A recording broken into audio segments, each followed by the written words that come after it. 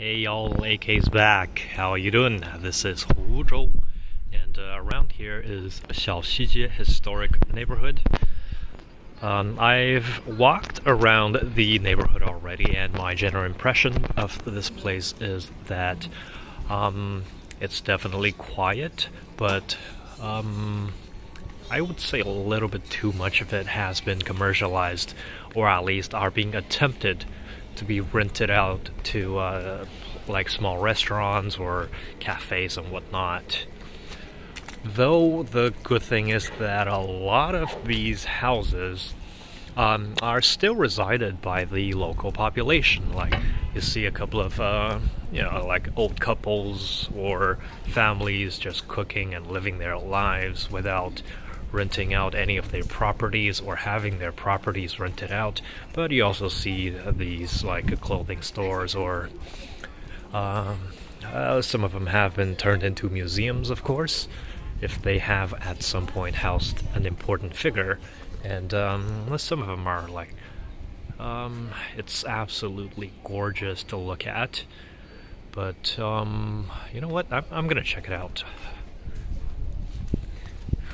Even though there's not a whole lot of creativity when it comes to using lanterns as a decoration, but putting lanterns in such a narrow alleyway, however, is something that I have not encountered too often in China, and I think this is pretty neat. It's like looking at the stars, or yeah, it's pretty dreamful. And looks like not everything is rented out. Some of them definitely are, however. Yeah, like there's not a whole lot of commercial stuff going on in this alley, and all they did was just decorate it with lanterns and lights, so that's pretty neat. Of course, at this area we are, as expected, gonna hit a small river with a stone bridge. Absolutely gorgeous to look at. So it does look quite similar to the arrangement made in Wuxi, with the tall buildings in the back and the short historic buildings up in the front in the small neighborhood. I'll check it out a little more just by walking around. Ah, that's a Starbucks. So that in Wuxi was the temple to the god of wealth. Let's continue checking out this alleyway and historic neighborhood. Yeah, definitely a lot of it has been commercialized, and though it's not to the same extent as that of Wuxi, I need to come back and do basically a double take so I can do some photography as well. Yeah, some of these houses are just absolutely gorgeous. Alright, looks pretty important, though there's nothing explaining what this building does or who was there, did what. Still, and obviously it's not nearly as crowded as those historic neighborhoods like those in Huzhou or Xi'an.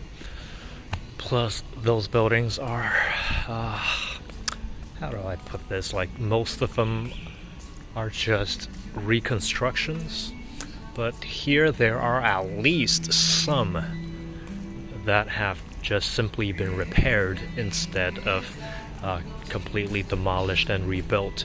Now, actually in Huzhou, a lot of them have retained the original structures as well, but I'm mostly talking about Xi'an, though. Yeah, pretty much everything's been demolished.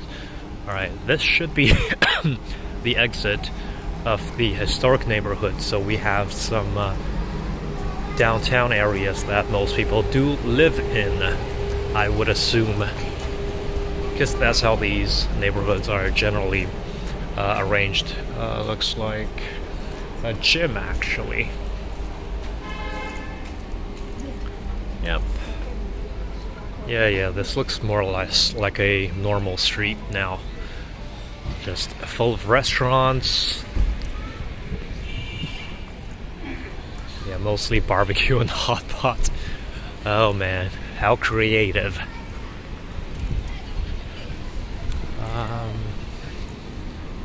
Let's continue walking around.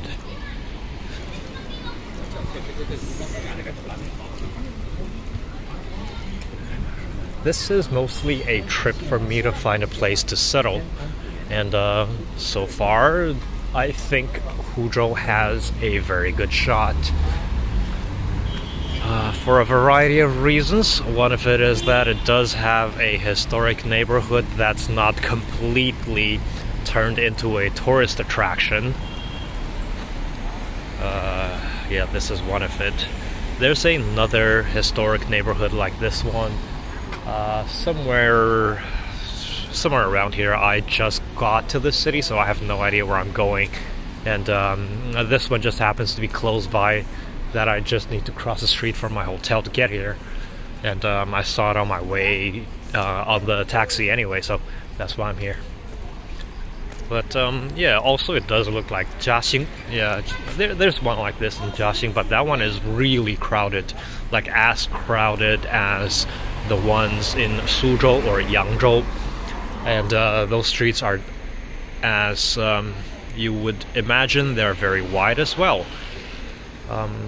Let's keep walking down the main street and get to one of the smaller alleyways to basically wrap up this video. Yeah, my hotel is basically down there.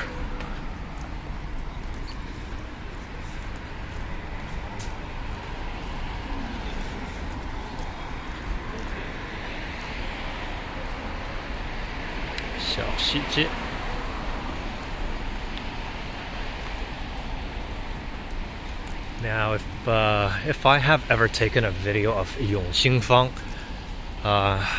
you will know that that place is crowded 24/7.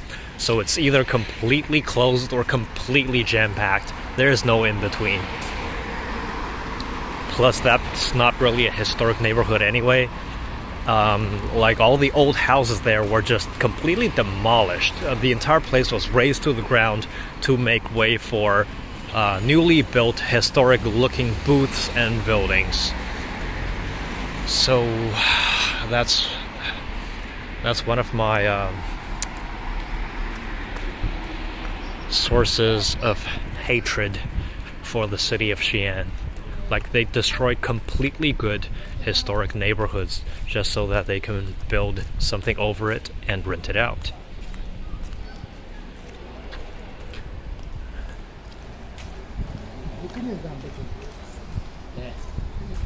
Okay.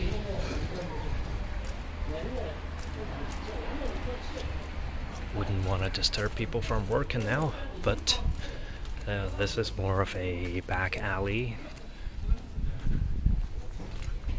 Yeah, people definitely live here. That's an old apartment building, and I think that, yeah, no, that's just a power box. What am I talking about? Oh, that was a tomb or something. Yeah, this looks like one of the old houses from like the 20s or 30s. I mean, apartments from the 20s or 30s, maybe the 50s. I've seen some of these built in the 50s.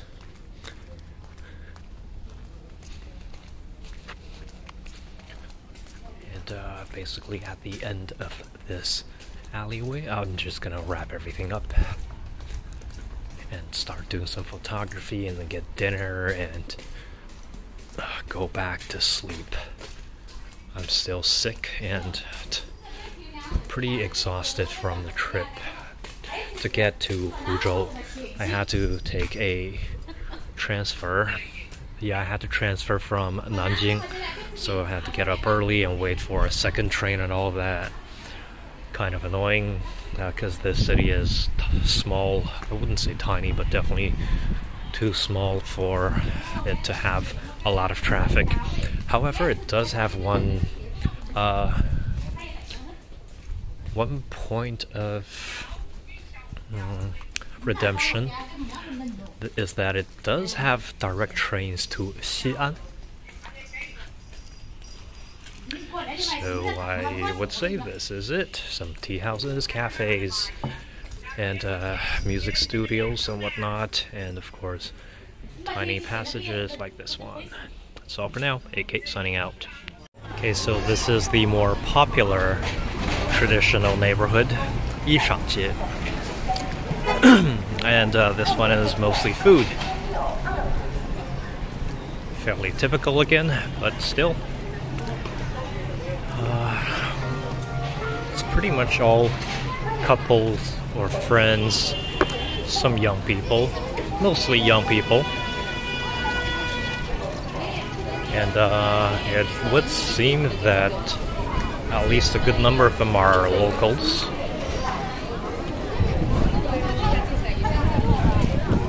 Yeah, this would look a lot more like a generic historic neighborhood like those in basically every historical town, or in Shantangji, or so on and so forth. I don't have to list all of them, they all look like this. Oh, I like the light show here. Take a couple of photos after I'm back. Yep. Very typical. Can't find anything that's out of the ordinary.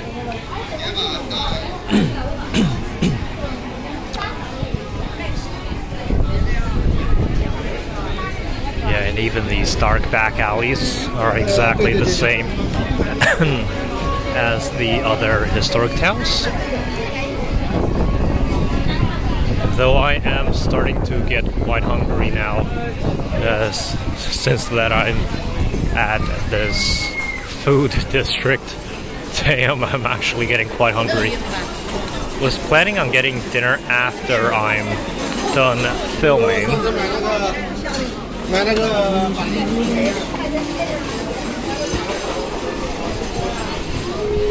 Or at least when I'm out of the tourist attraction area, so I don't get ripped off, you know, tourist traps and all that. Oh, I smell my hometown cuisine right here.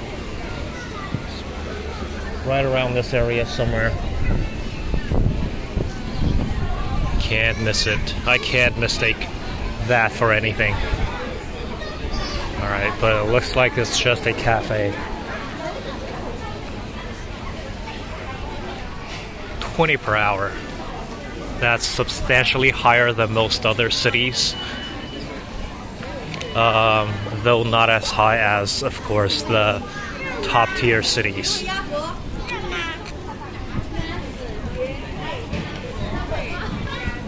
And, well, more light shows. I love these lantern and lantern derivative alleyways. Oh, this one is just called Little Alley. Whoa. I gotta check that out after. Alright, the rest looks pretty much just generic, so yeah, time to check out the Little Alley. Let's see what this has to offer. Okay, an antique shopping center and a public washroom. Great.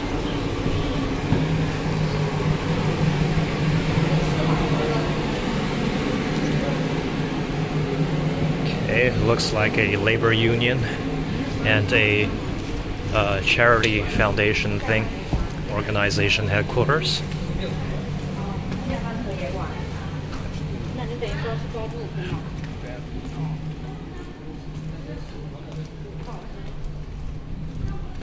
I think she's selling herself back there.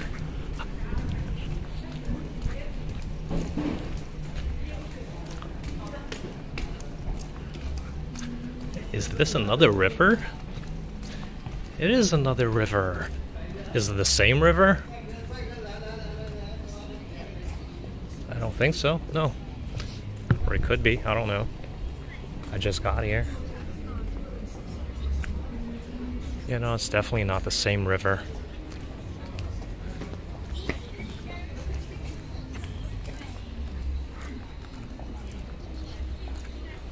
Right, since I'm already here, gonna take a look of the river. Hopefully I don't fall in and drown, and everything is blocked off by these willow trees anyway, so well, that's that. Okay. So I guess this is more of a shopping mall area with some of the commonly seen, okay, I have not seen this dessert store, but it's probably quite well known around here. And of course, with all the children's toys and all that, Burger King.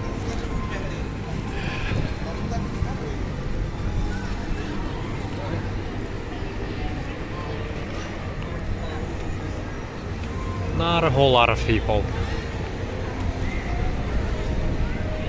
for something that's so big and open. Yeah, it's definitely not a whole lot of people.